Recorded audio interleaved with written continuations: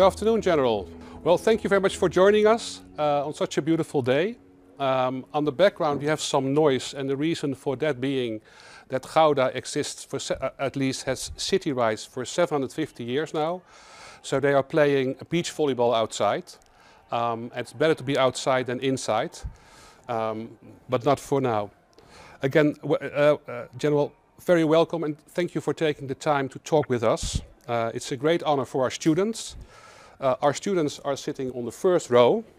As was shared with you by Mandeville's head, Harry Veenendaal, complexity and uncertainty are lectured in different ways throughout the year.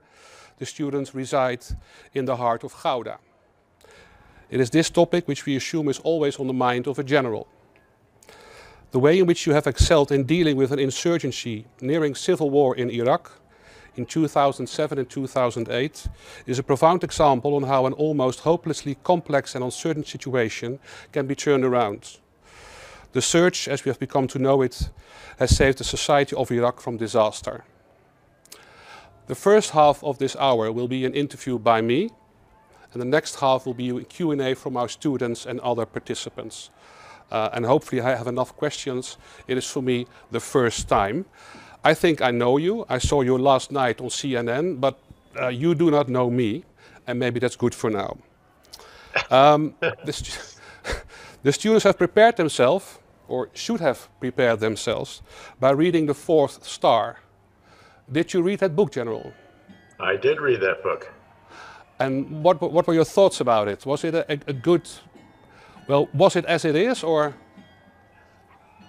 I thought it was a reasonable capturing of the subjects of the book, including me. Well, for them to judge if they finish the book in the summer holidays. Of course, we'd like to start with your Dutch heritage. You are in the heart of Holland. Of course, we love the Frisians. How do you look at the Netherlands?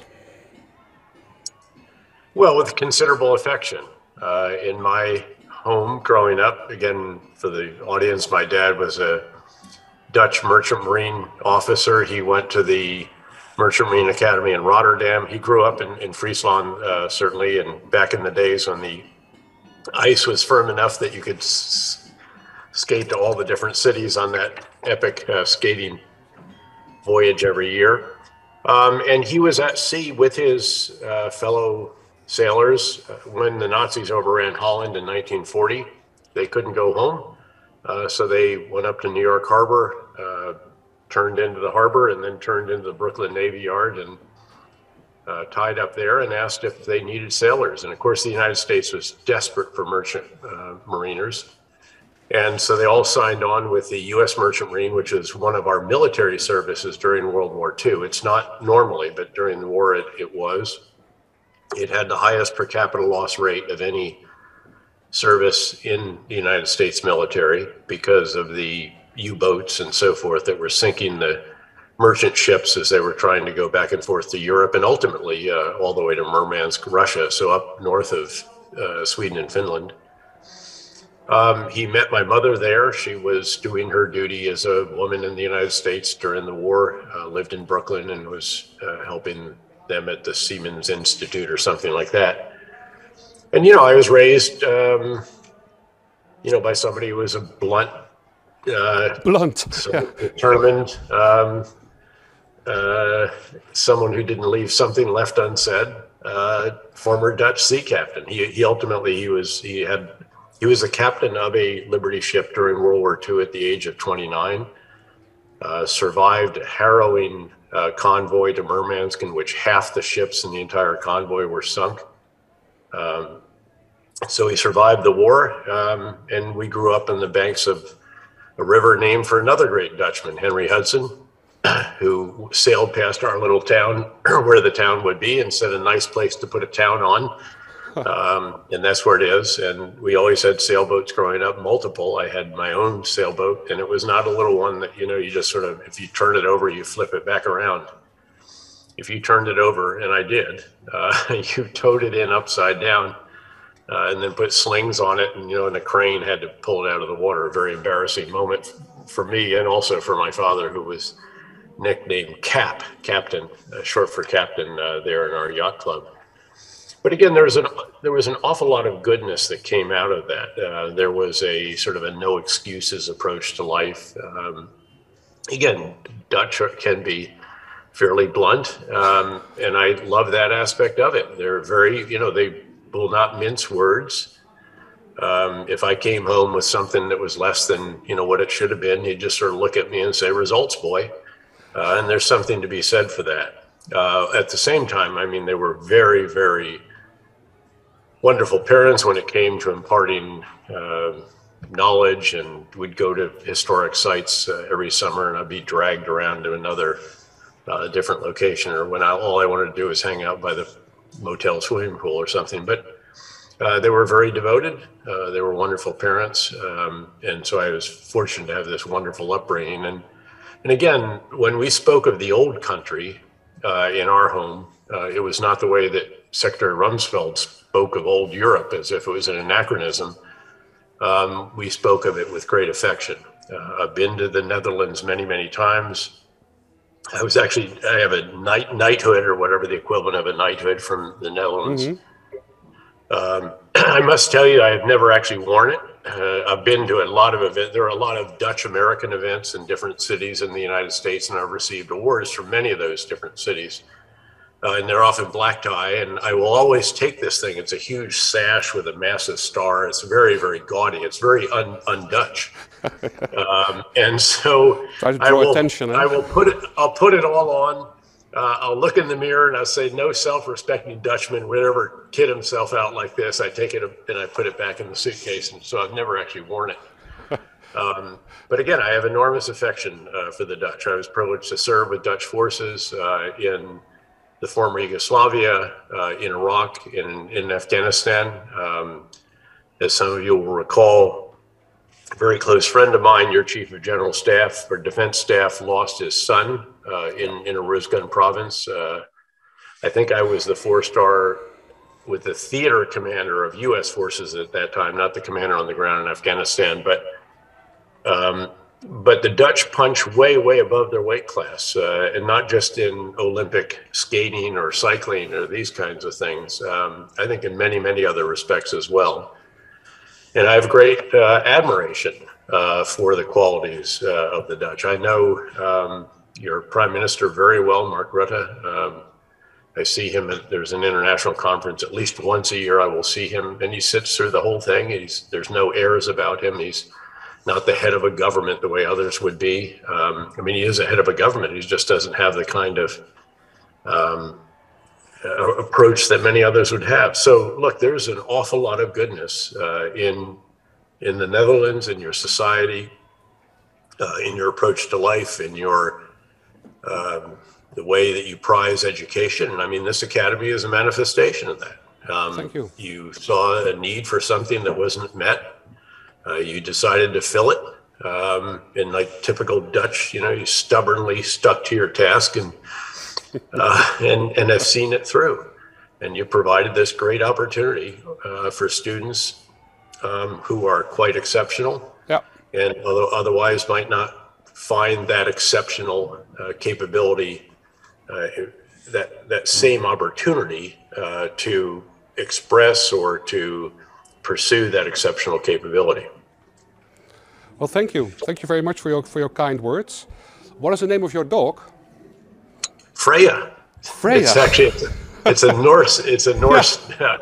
She was our son's dog, and then our son served in the military. I should note he was actually a rifle platoon leader, a second lieutenant in combat when I took over command in Afghanistan. He did multiple additional tours there with the Ranger Forces Special Operations. He finished the JD MBA. He went to MIT. He was a brilliant student, would qualify for the Mandeville Academy easily. Okay, well, he's welcome. And he did a JD MBA at Harvard, and now he's a lawyer in New York and married to a fellow Afghan veteran and by the way, her father is a Dutch fighter pilot who met her mother in Texas, which is where an awful lot of the Dutch actually fly. Because the airspace is a lot less congested than it is over Northern Europe. Yeah, true. And he went, settled there, and they produced a daughter who went to Harvard and a Rhodes Scholar and also served in Afghanistan on her second startup, I might add. Okay, so that's enough Dutch ties, so to say. Huh? Well, I forgot that yeah. other quality, thrifty and frugal. Okay. The students might say tight, actually. Tight. Well, they've changed, I guess, in the past year, hopefully, and for the better. 75 years of superpower. Our students are born after 9/11. It's a generation which is not fully aware of the role of the United States played in the liberation of Europe. My generation is grown up with that situation. Mm-hmm. The United States is now the only remaining superpower and criticized by many. But could you provide a sketch to our students on how they should look at the role of the United States since 9/11? In 5 minutes max, General. Sure. Obviously, the 9/11 was the worst attack on American soil in our history by far. Nearly 3,000 Americans and others. I'm sure there were Dutch in the Twin Towers. Just about every country in the world had someone there. The response was to ask the country in which the Al-Qaeda elements, the Islamist extremists, planned the attacks where the sanctuary was. That was, of course, in eastern Afghanistan. The Taliban regime, which ruled the country at the time, wouldn't take any action. So we went in and eliminated the sanctuary. But of course, to do that, we also had to eliminate the Taliban regime. That touched off a period of 2 decades of what started out as counterterrorism operations led to a need for counterinsurgency operations. There were activities along the way that we look back on and recognize should not have been done. Some of the treatment of admittedly extremists, in some cases very, very seriously evil terrorists. But even in those cases, you should observe the law of land warfare and the Geneva Convention. I feel very strongly about that. I also recognize I've also been in charge of more detainees in recent American history than anyone else. And we know that it actually doesn't work. If you really want to get information from a detainee, become his best friend. That takes time, it takes relationship building, it takes really skilled interrogators, but it actually can be done. And if you want useful, solid information, that's the way you go about it. Afghanistan is often viewed as the war of necessity. Candidate Obama, then President Obama, referred to Iraq as the war of choice. Folks can debate endlessly whether we should or should not have done that. The only question of any that I will not answer is that one, because I wrote more letters of condolence to America's mothers and fathers than any other commander over the years. I spent 4 years of my life there as a 2-star, 3-star, and 4-star commander, ultimately commanding the surge, as you noted. Again, there are mistakes made in war. I think it's very, very important, not just in war, but in any situation, really, for leaders to acknowledge when mistakes have been made, either by that they made themselves or members of their organizations did. You then try to determine precisely what happened, why it happened, and what you should learn from it, and how to mitigate the risks of it happening again. I do believe very strongly that America is a force for good in the world, but we are far from perfect. We don't even always observe all of our own values and all that we do at home. Again, we have history, some of which is painful. Keep in mind that our country had such differences that a little less than 100 years into our existence, we had a horrible civil war.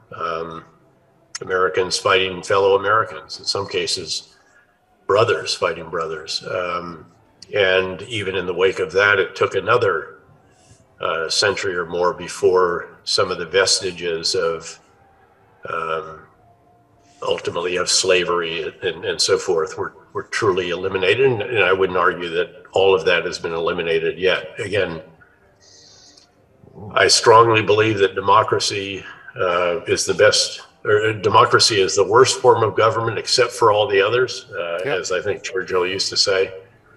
I also believe, as Churchill used to say as well, that you can always count on Americans to do the right thing after they try all the wrong things or all the other things. But I believe very strongly in my economy, or my country, but I also recognize that we have some enormous challenges, not just abroad right now, where you see the most complex array of challenges I think we've seen since the end of World War II. I think we also have the most significant challenges at home, at least in many decades. And that's very worrisome. And we see those challenges in other democracies around the world. Interesting, the Netherlands seems to be able to navigate through these, but you have obviously had your own challenges with folks on the extreme end of the right wing, and also obviously some challenges from the other side of the spectrum, as all democracies do over time. But on a much smaller scale, yeah, indeed, on a much more smaller scale than that. But we will be getting there to the situation in Iraq and Afghanistan. We first like to return to your career. Although you were best known for your role in the search in 2007, not many people know your tour as a divisional commander of the 101st Airborne for the Cobra 2.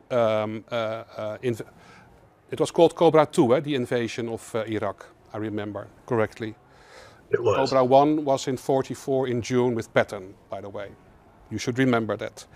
A few weeks ago, I'm very proud to, the role that the 101st, I had two divisions in my life, if you will, for most of my life. The 82nd Airborne Division, where I commanded a brigade and was the assistant division commander. The 101st Airborne Division, where I commanded a battalion, was the division chief of operations, plans, and training, and ultimately was the division commander.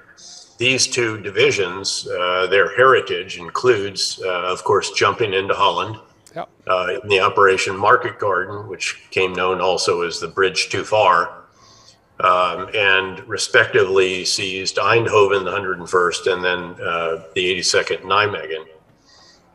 For the 82nd Airborne Division, there was the historic crossing of the Wall River. The regiment that I commanded, the brigade in the 82nd, was the unit that did that crossing of the Wall River. In fact, actually, I won't move it all around in here, but somewhere in the background here, actually it's around the corner, there's a beautiful painting of the crossing of the Wall River by the soldiers of the 504th Parachute Infantry Regiment. I was really privileged to go, I think it was the 70th anniversary of that operation when I was a 4-star general, and to represent the United States and to do a variety of events. There's a famous torchlight parade that takes place in Eindhoven to replicate or to commemorate this. And then also there was a crossing of the Wall River. The Queen was actually at that time the Queen.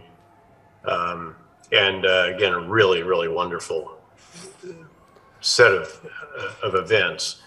And one that I want to share with you is that we went to one of the cemeteries, and every grave in that cemetery was adopted by a Dutch family, and very carefully groomed. And on these special occasions, they all had flowers and other items of respect to those who gave the last full measure of devotion, as Abraham Lincoln termed dying for your country. Yeah, you might know that in the Netherlands, we're still discussing what happened at Market Garden, and if it was a good decision to go there or try to come through Arnhem. I assume you studied that operation, or at least, no, not of course. Mm-hmm. Can you tell us what your opinion is on that? Was it a good decision? Well, it was a very risky decision, frankly. As you will know from having studied it, the intelligence was flawed. And so they didn't realize the presence of a fairly substantial German enemy unit. And then, of course, the armored forces moved much more slowly than was expected to link up with Arnhem. So I should also note that I had relatives in Arnhem during World War II. And they talked about how, one moment they were liberated by the British paratroopers, and I think also Polish were with them. And then the next moment, the British and Polish realized they were going to have to try to get across the river to link back up with friendly forces because they couldn't withstand the attacks. I was there when there's a famous house there where there's an airborne museum. And I was actually there the very weekend that it was opened. And remember visiting there, and it was a really special moment. Thank you. I was telling the audience about the fact that you commanded one of the first airborne. And after the invasion, you were relocated to Mosul. 2 weeks ago, we've had a conference at Mandeville Academy with an Iraqi person, and we can share the story later. But the first time I spoke to him, I asked him, how was the situation in 2003, 2004, when the 101st was in Mosul? And he said it was a very good situation. So by this, his compliment to you from me, he was very happy when you were there, but we all know what happened after you left. Yeah, the insurgency got much worse. I sort of in a way had studied these situations my entire life, and I wasn't unprepared for what we had to do. And it didn't matter to me that nobody from above me gave me any guidance. We just went ahead and decided what we needed to do. And so we ran the first election in all of Iraq. We had the first provincial council. Mosul is the capital of Nineveh, the biblical Nineveh, or what have you.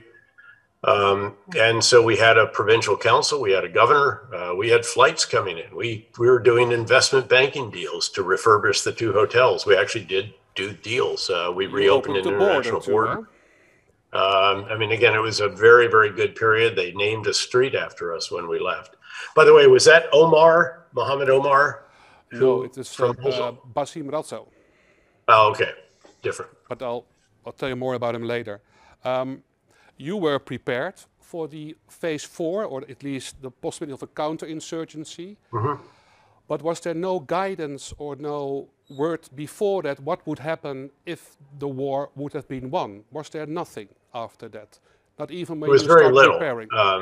Yeah, I mean, it's an interesting anecdote that when we were still in Kuwait preparing for the invasion, there was one final gathering of all the division commanders. We were already all out in the desert floor of Kuwait, at least an hour and a half or more drive if you had to do it through the desert. So we all flew in helicopters. My division had 254 helicopters, just to give you a sense of how capable this organization was, and about 20,000 troops. And I remember we went in there, and there were a couple of 3-stars that were our bosses, and then there were some retired 3-stars actually who were in charge of what was called the Organization for Reconstruction Humanitarian Assistance. This was the organization that was going to take over. And so, they gave a little pep talk and everything else, and said, okay, anybody got any questions? And I raised my hand and I said, excuse me, but could you just give a little more detail about what happens? We get to Baghdad, we topple the regime. Can you give me a little bit more on what takes place then? And this retired 3-star who knew me, in fact, he'd commanded the 82nd Airborne Division, he turned to me and he said, Dave, you just get us to Baghdad, we'll take it from there. And so I remember we actually got to an intermediate city, Najaf, the holiest city in Shia Islam. We took it, we were the first division to actually take a city. This is about 500,000 or 600,000 people. Pretty tough fight, all 3 brigades engaged and all that stuff. And I called up my boss, a 3-star, and I said, hey, I've got good news and bad news. He said, what's the good news? I said, well, we own Najaf. What's the bad news? We own Najaf. What do you want us to do with this thing? We want to get back and fight to Baghdad. And we had to leave an entire brigade. So he said, call up those guys from Orha. So I called them up, and they were still getting organized down there. The bottom line is that we really hadn't thought that through, at least realistically. What was presented to us was being invalidated literally while we were still on the road to Baghdad. It was pretty clear that we weren't just going to be able to topple the Saddam Hussein, this horrible, murderous, kleptocratic regime, and then bring in others who take over and everything remains intact and we just go home to a victory parade. it was starting to be pretty clear that there were going to be a lot of other challenges. I'd been very fortunate to have served in Central America for a summer, admittedly, but I observed the counterinsurgency campaign in El Salvador and also in Colombia and Peru. I served in Haiti. I was a UN officer, not a US officer. I was the chief of operations for the United Nations force there. And we did a tremendous amount of nation building there when the regime was toppled, as you may recall, in 1995. 94 and 95. And then I'd served for a year in Bosnia, which was very much a peacekeeping operation with a very comprehensive multi-year roadmap, it was called. But it enjoyed all of the civilian entities that you would love to have in this. We had a UN mission. We had a EU high representative was the political figure. We had a variety of other OSCE, and they all had different tasks that would be performed not normally by the military. But when we ended up in Mosul, we had no civilian entities. We had no political leadership. We had nothing. And under the Geneva Convention, a commander in my position is the executive, judicial, and legislative all in one. And, there's an old Army adage, when in charge, take charge. And I took charge, and we took the multi-year roadmap. We adapted it, except that we had to do everything rather than civilian entities. And we just got on with it. I'd also been fortunate to have taught economics and international relations and new political concepts and theories and so forth. And so that gave us all you need is the basics. You just need to get the big ideas right and then try to figure out how to operationalize them in that context. Yeah. That was an enjoyable period, and had then the replacement for Orhan not come in, then the Coalition Provisional Authority, which the first act was to fire the Iraqi army and then to fire the party of Saddam Hussein, but that party went throughout the entire society. So when you fire these two entities, what you have, first of all, are hundreds of thousands of people who are angry and whose incentive is to undermine or to fight the new Iraq rather than to support it. And second, you have people with actual military training and weapons who are going to make life very difficult for you. And so we literally spent probably the next 4 years until the surge in Iraq, when I was the commander, in certain areas, there was not even a real Iraqi government presence. So I was Baghdad at that point in time, and we could finally reconcile with people, some of whom had our blood on their hands, but that was a crucial element. One of the big ideas that galvanized the surge was that you cannot kill or capture your way out of an industrial strength insurgency. You have to reconcile with as many as you can. That's how you end these things. Do you think that there would have not been insurgency if the army would have remained in place and the Ba'ath Party, well, of course, would be banned, but all the clerks would have remained in place? It would have been very, very different. I'm sure there still would have been some opposition, and it still would have been very, very challenging, because you bring in, you basically taken the organizing entity out, and now it is largely, again, decapitated. And you have everyone squabbling over power. And of course, the regime that was toppled was a Sunni Arab regime in a Shia Arab majority country. So you're going to have a transition of power from Sunni to Shia at the very top in any case. And that was going to be very, very difficult. And of course, if we wanted to have democracy, and again, we don't think that democracy should just be limited to those in Europe and North America and so forth. But that's a very difficult task, to go from, again, a brutal autocratic system such as Saddam established, which is also a command economy. So there was very, very little true capitalism or free enterprise. Yeah. So to transition very rapidly, Bernard Lewis was a great professor at Princeton, where I earned my PhD, and he had a saying that democracy is strong medicine in the Middle East. It should be taken in small doses at a time. And I think if folks had remembered that, they would have been wise as we were trying to help Iraq get back on its feet. Yeah, it will take some time for this country to be on a democratic track, I guess. Yes. Yeah. Although, to be fair, it has had 5 peaceful transfers of power. The current one is a rather extended one, because they haven't been able to form a government for about 6 months since they had the elections. But again, generally, the transfer of power has been, and the elections have generally been quite free and fair. Yeah. Oh, I'm already mindful of my time. I'm not even halfway my own questions, so I have to pick some before we go to our students. Let me see. Well, what I'm really curious about is you studied counterinsurgency early in your career. For the general public, war is still kinetic war, fought by armies on the ground with great mobility from the air and from the sea. What are your thoughts on the next war? What would the next war look like? And we know Ukraine and Russia, but what can we expect to be a next war? Will it be a war fought by people, or will it be fought on the internet, for instance? Well, it could be many different manifestations. The fact is that right now around the world, there are numerous wars going on. Some are small, very small. The response to some of those is the kind of counterinsurgency, civil military comprehensive campaign that we employed in Iraq. It could be against Islamist extremists. There are pockets of those. We should keep forces in Iraq and Syria and various places in Africa, at the very least, just to keep an eye on them, at most to help the host nations identify the terrorist elements within the extremist elements and so forth. So you have that element that's present. You have what's almost like a somewhat updated version of the Cold War breaking out in war.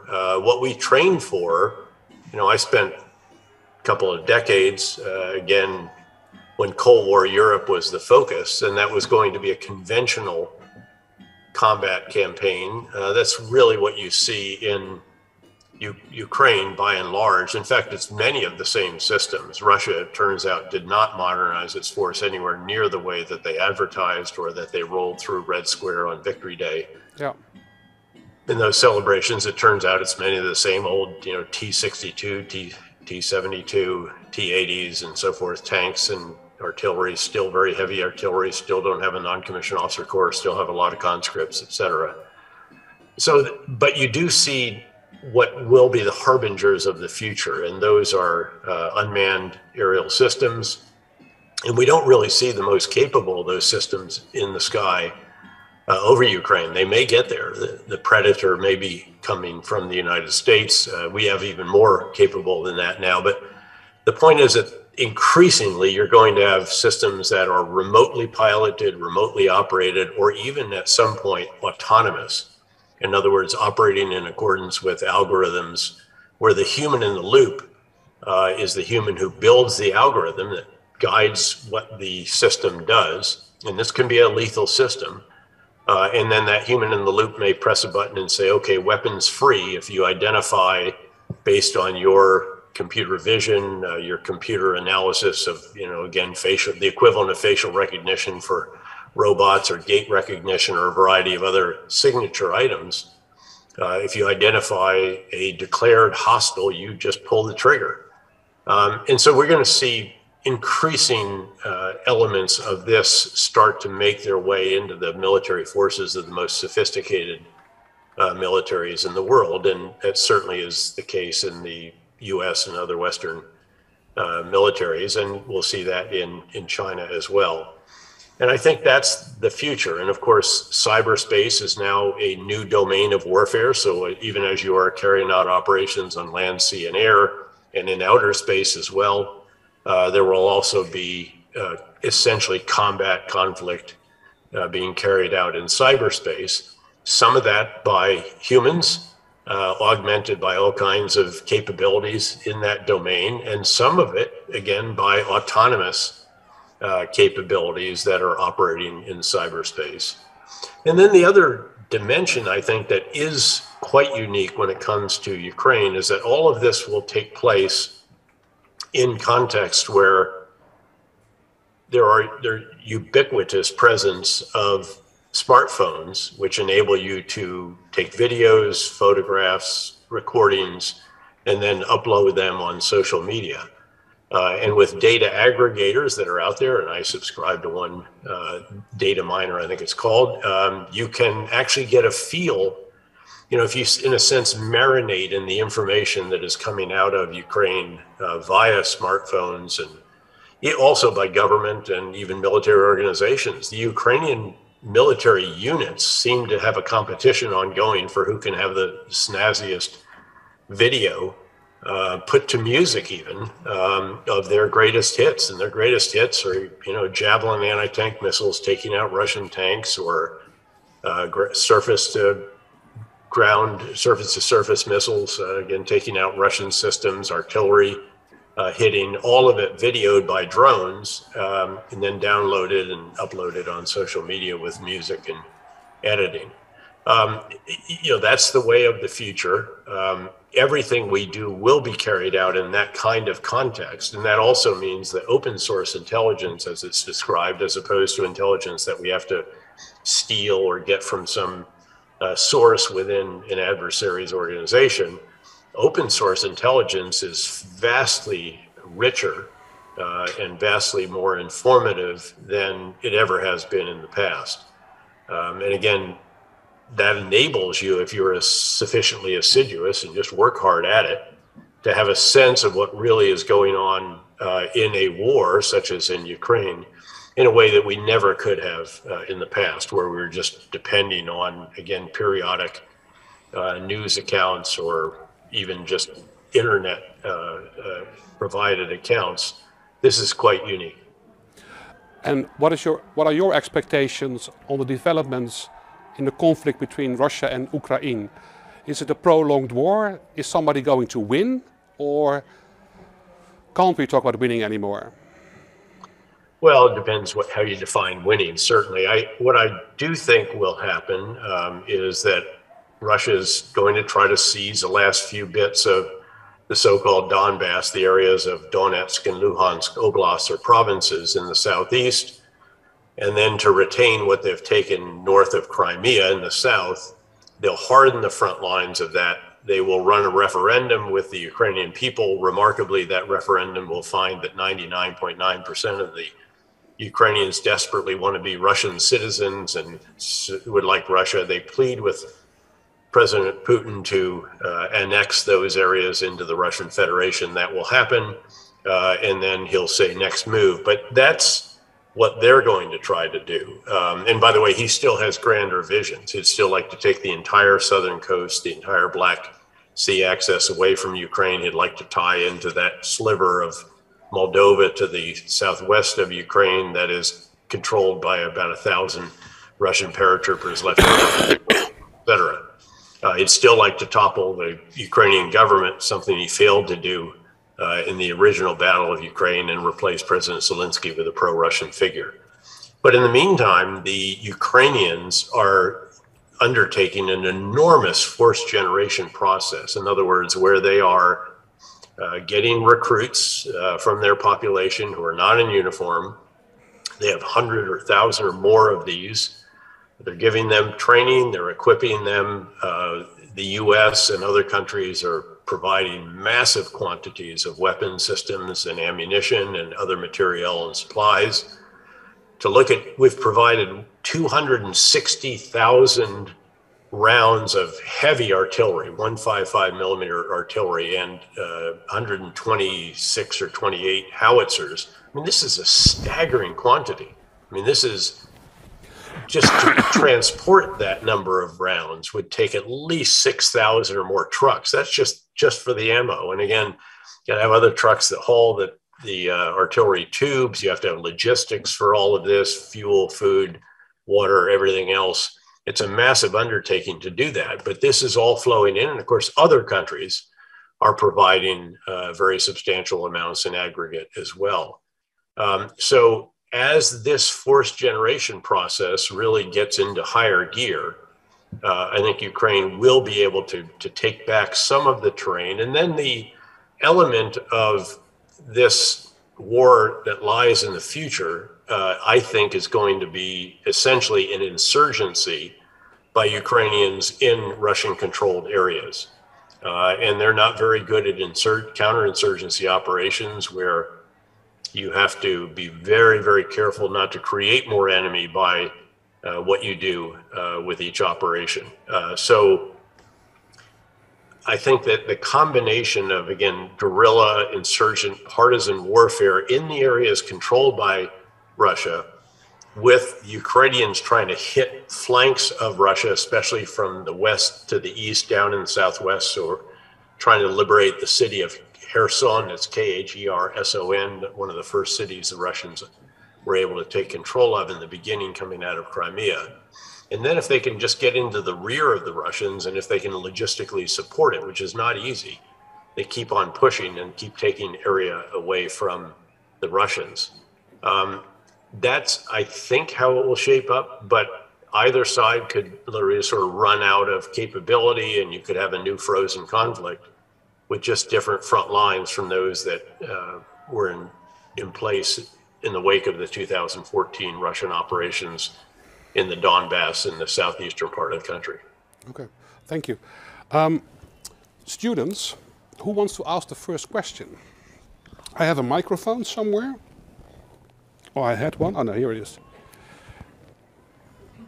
Is it on? Not all together. Oh, Floris.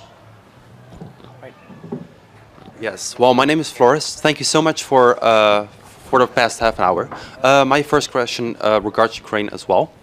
And I was wondering, before February, did you ever expect this war to be of this scale? Did you ever expect that this would happen with the Russian invasion of Ukraine? You know, I think that it's always hard to believe that something might actually take place like this. I remember sitting in Kuwait on the eve of the invasion of Iraq, and I think you might have to turn off those microphones when they're not in use. I remember even on the eve of the invasion of Iraq that, you know, some sense that Saddam Hussein will all of a sudden wake up and say, this is crazy. The Americans are about to take down my regime and I will do whatever they ask me to do. And again, there was a sense, I think, that Putin at the last minute would draw back, having achieved, because remember that President Zelensky in the final days did offer a negotiated settlement that would have been reasonable. It would have made Ukraine neutral, no foreign forces on their soil. They would have essentially rented Crimea to Russia for $1 a century or something like that. So they would have codified what Russia already had seized back in 2014. It was not, again, beyond the realm of the possible. And yet Putin, in this colossal miscalculation, thought that he was just going to thunder run, as we did in Baghdad in 2003, and just topple the regime, that the Ukrainians would fold in the face of the great Russian war machine, and they would replace President Zelensky with a pro-Russian figure. I will say that I did, in an interview with the Atlantic magazine here in the United States, say that I believe that Russia would never take Kyiv, much less control it. And that did prove true, because I have some sense of urban combat, and I'd been to Ukraine just before the lockdown for COVID. After President Zelensky was elected, I went down to the Donbass, to the front lines, or like World War I trench warfare, and then also to Kharkiv and to Kyiv and so forth, and met with their leaders. And I was very, very impressed with the progress they'd made since 2014 in the professionalization of their military. They'd come enormous distance since that time. And then, of course, once the United States and other countries start providing assistance, then you have an incredibly determined force that is supported by the entire country. I mean, the irony of what has happened is that Vladimir Putin set out to make Russia great again. And what he really has done is give the greatest boost imaginable to Ukrainian nationalism. He's made NATO great again. And he's also, frankly, given an opportunity for the Biden administration in the United States to demonstrate that, yes, the U.S. still can lead in situations like this, having not necessarily done that with the withdrawal from Afghanistan, where I publicly questioned the decision, said we would come to regret it. I think we have. And also believe that we should have true consultation with allies, not just tell them what we're going to do, and then, of course, execute it a heck of a lot better than was done last August. In any event, I think, to be fair, the administration in Washington has been very impressive in the run-up to the invasion, where they released essentially intelligence products without exposing sources and methods, which is not easy, and have guided the response very effectively and really had prepared in advance many of the financial and economic sanctions that have been imposed, starting with the US, also EU, UK, Japan, and other countries around the world, and carried out a lot of the other actions. And then just this massive quantity of arms.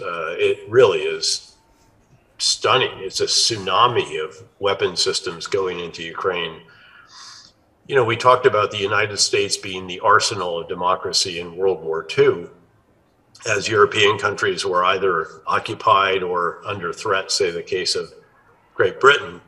And it was the war machinery of manufacturing and industry of the United States that sustained Great Britain, has sustained Russia, other countries around the world. In this case, Ukraine is being sustained by the arsenals of democracy with an S on the end of it, because all of the Western world countries are contributing in various ways, albeit the US vastly more than all the others put together. But I mean, that's also in keeping with the NATO alliance, where the US doesn't just spend more than all 29 of our allies, we spend more than twice as much as all 29 of our allies put together.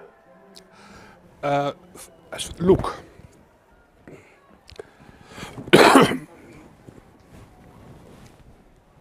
Hi, my name is Luke. My question was, what's your view on leadership? What's for you like good leadership? Not like necessarily of a country, just in general, in a team or in a group. Sure. Yep. You can actually go to the website of the Belfer Center at Harvard, where I was a fellow for 6 years. And during that time, it's just a part-time thing in my post-government time. But the team and I there put together a whole website. And if you go to the belfercenter.org or what have you, and just Google Petraeus on strategic leadership, this website will pop up.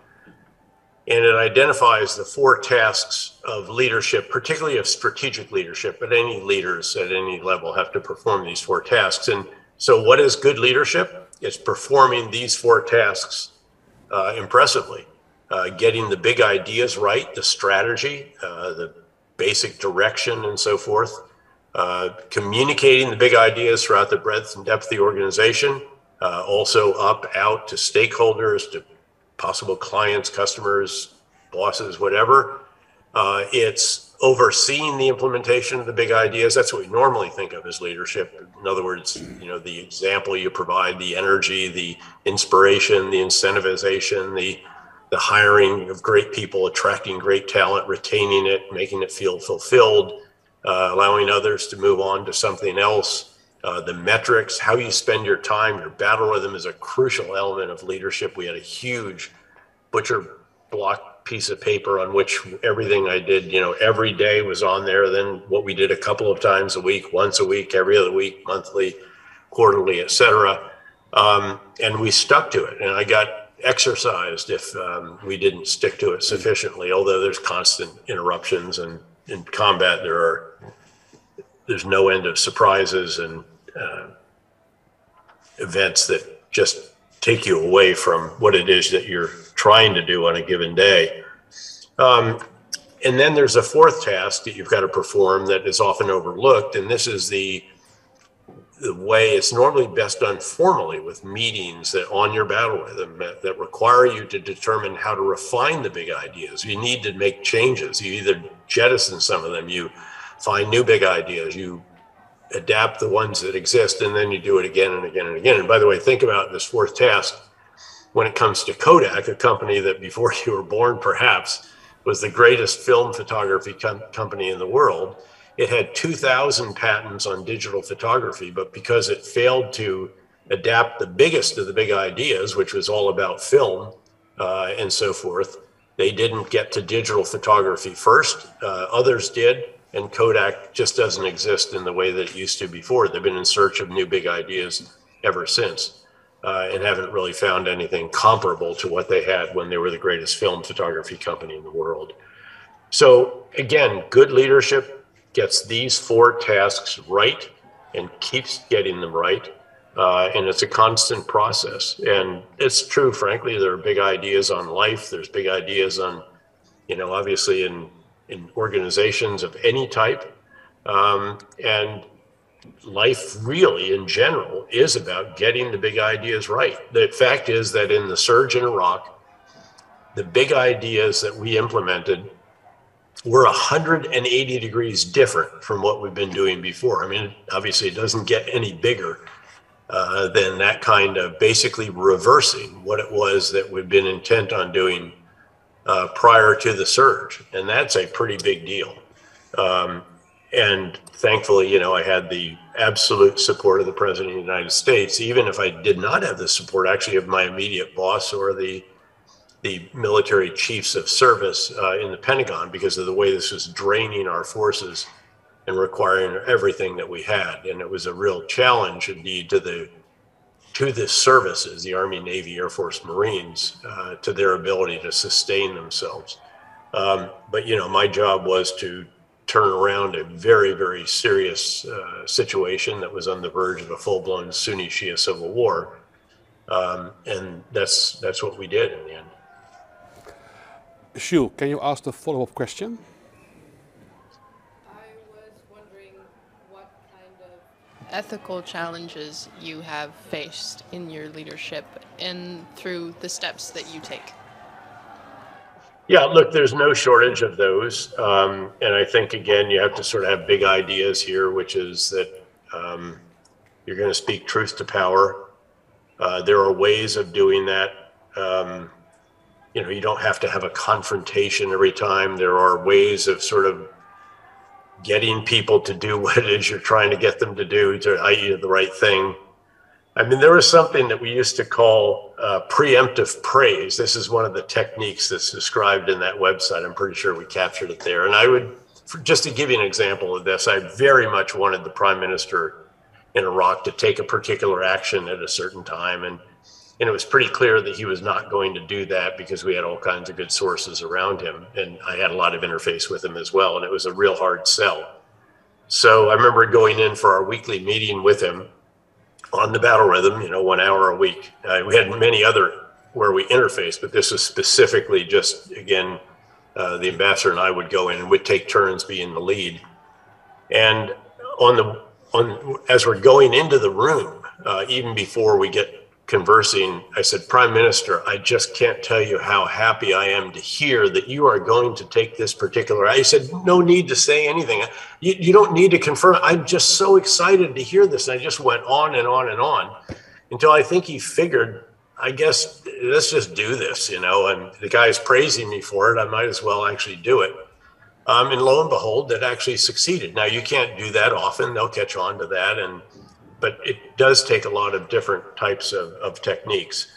But no, there are ethical challenges everywhere. Our army in Vietnam did not do well in the ethical.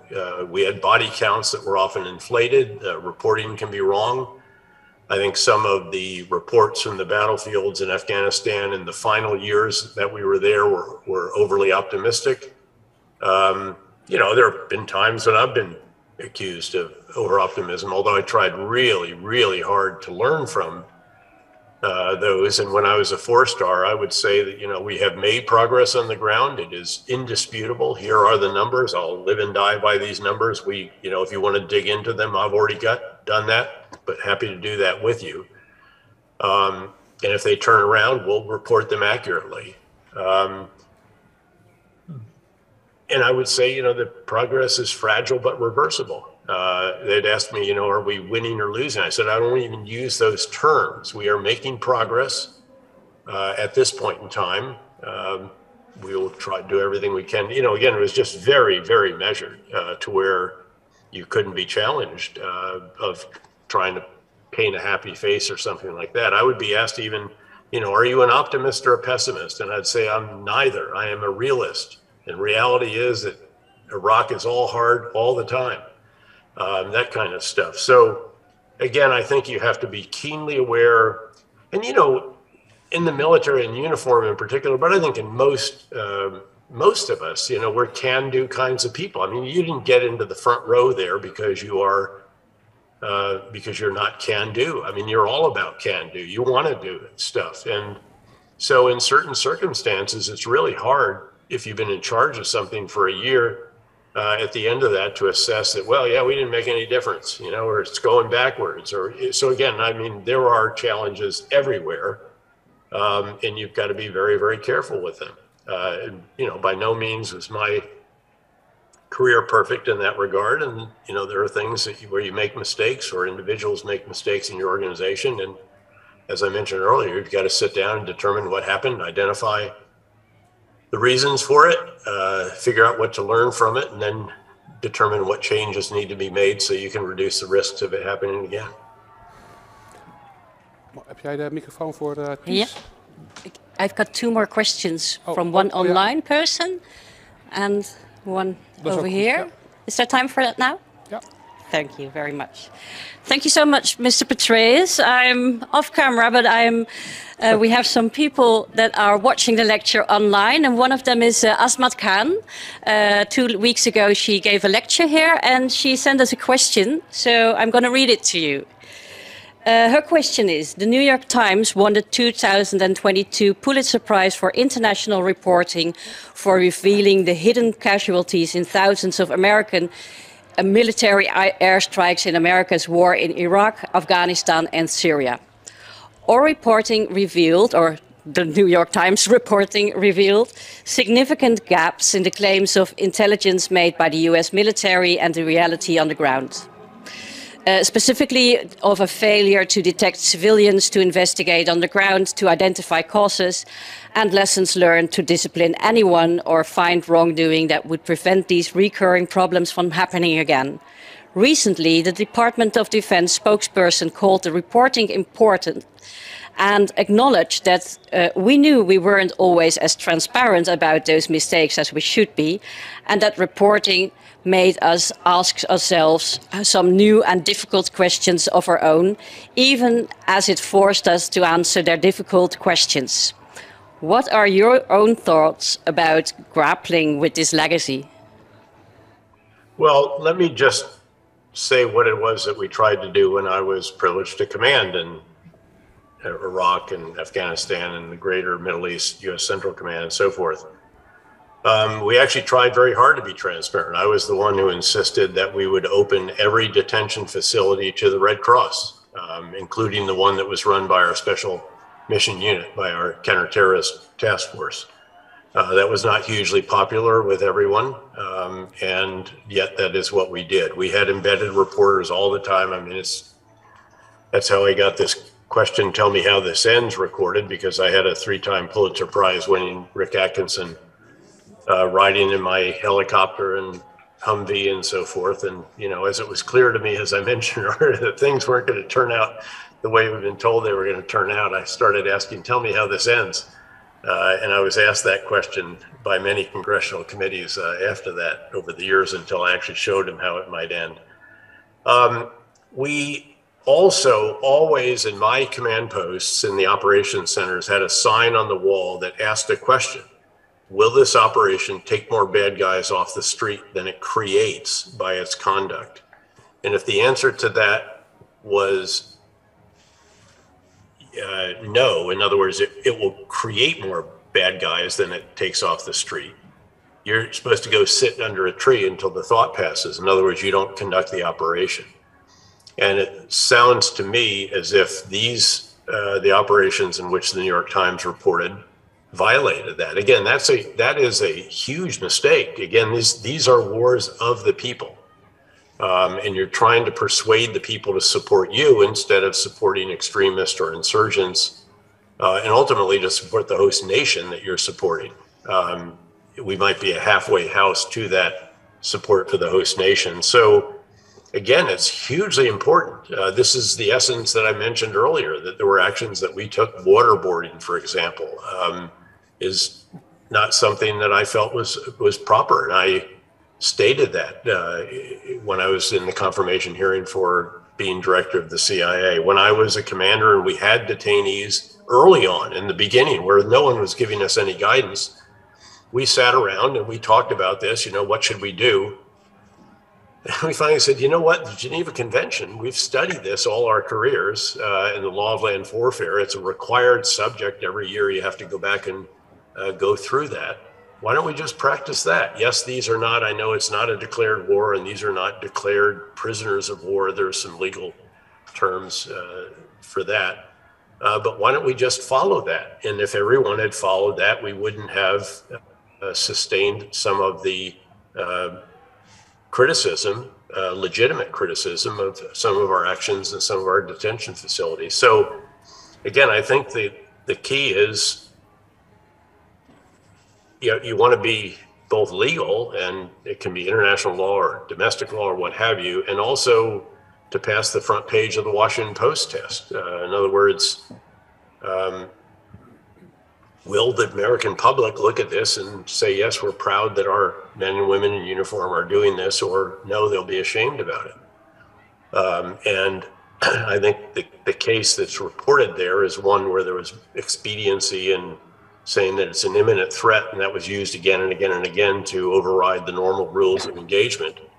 And again, when that becomes a practice, you can end up with problems such as those that were reported, which is why the Pentagon said, yeah, we got to take a very, very hard look at this. I will also say that when I was privileged to be the commander in Iraq and Afghanistan, all forces were under me, including those of our counterterrorism task force. And they adhered to the rules of engagement that we all adhered to, and we had very, very careful coordination for that. In this case, they had carved out a separate area that was under the control of those forces and was not under the oversight of the overall commander, something at the time that I pointed out I thought could have some bad outcomes. Thank you. Do you have organizational design and organizational authorities? These are not trivial issues. Actually, these are really very important. Yeah. And I've often pointed out that it took us 9 years in Afghanistan to get that aspect of what we did correct. It took us 9 years basically to get the inputs right in Afghanistan. We invaded in late 2001 after the 9/11 attack, September 11, 2001. And it was, again, 9 years before we actually finally got all the different pieces in place that we should have had in place much sooner. And that included organizational architecture and the authorities and how the rules of engagement were overseen by the senior commander. Do you have time for one more question, General? Sure. Mm-hmm. Josefina. Oh, just one moment. This is...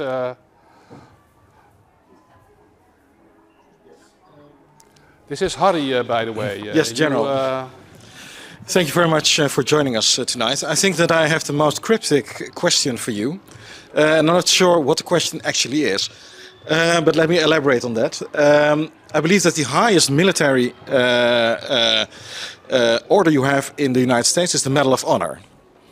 In the Netherlands, we have an equal military honor, and that's called the Military Royal Willemsorder. And one of the soldiers who received that military order has a question for you. He couldn't be here tonight. He's called Marco Kroon, and he received that military honor serving under you in Afghanistan. And apparently you know each other, because his question to you is your watch still working on time? I'm not sure what he meant with that. I have an iPhone now. What he's really asking is your watch set 5 minutes ahead because of this old line that, if you're not early, you're late. But his actions were really quite legendary, and it was a privilege to have him and all the others. But some individuals carried out such extraordinary actions, frankly, that they are memorable. And that was a truly memorable one, and I do remember him in that very well. And I thank him for the extraordinary service that he gave to his country, to the coalition, and to Afghanistan. And again, I would just say, in closing, then, you know, an adage for life is that if you're not early, you're late. Thank you very much. Well, this looks like the perfect question to end this session. We're mindful of your time. Thank you very much for taking the time to talk with us, and maybe a little applause for the General for the remainder of his day. Thank you. Thank you well. Thank you very much. Not surprisingly, a lot of questions remain unanswered. So we will probably get back to you for another time. And maybe you could, yeah. So maybe we'll get back to you. But again, thank you very much for your time, and have a great day. And we'll speak to each other at a later instance. Thank you very much. Thank you. Bye-bye now. Bye-bye.